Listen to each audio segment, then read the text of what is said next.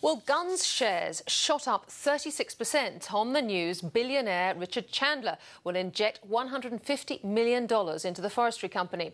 The Kiwi tycoon rarely gives interviews and is listed in the world's top 300 billionaires. But relatively little is known about the man whose investment could turn guns' future around. Tyson Shine reports. Richard Chandler showed his business prowess at the age of 24 when he took over his family's upmarket department store. Working with his brother Christopher, Chandler's house expanded from 1 store to 10. High standards, they expected a lot from their employees and they expected them to come up to the mark, but they weren't, they didn't hold themselves apart at all. It was the Chandlers' investment in high-risk ventures that helped turn their millions into billions. Pouring money into the struggling Japanese banking system, the brothers turned $600 million into a little over $2.5 billion in just 3 years.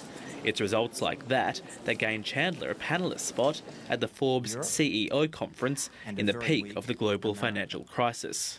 Asia is going to be the opportunity, and while bottom fishing and distressed investing could yield high returns in Europe and the United States, catching a falling knife can sometimes be very harmful.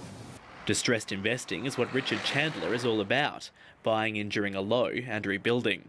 Some may think the elephant in his emblem is a symbol of luck, but that's not the case for the 53-year-old. The elephant, archer and star represent strength, truth and stability. Some analysts say that's where his links to animals ends.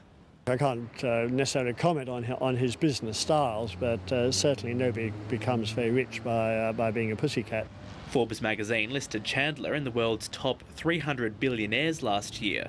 Time will tell if his deal with guns will boost that rating.